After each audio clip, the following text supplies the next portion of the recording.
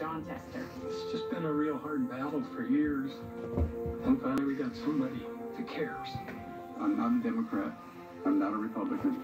And I support John Tester. Thank you, John. Thank you for all the veterans. I'm John Tester, and I approve this message. Do you know what Service Valley United Way does for our community? They help Sean get back on his feet. They help Tilly receive wellness checks, food, and stay in her home longer. They help my mom and I find a safe place to stay. And do you know how they do all of that? Hey, Dakota, we've seen a lot of sunshine lately, but what about rain? I'll have an answer. And a drug treatment for an aggressive form of breast cancer has scored a win. We'll tell you why scientists say it could be the first step toward a breakthrough. That's Tuesday morning on Good Day Dakota. Join us starting at 5.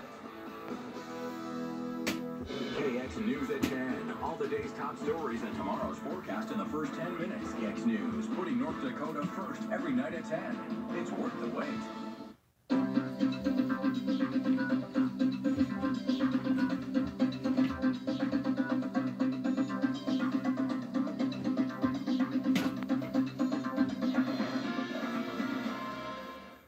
North Dakota needs strong voices representing us in Washington that reflect North Dakota's priorities.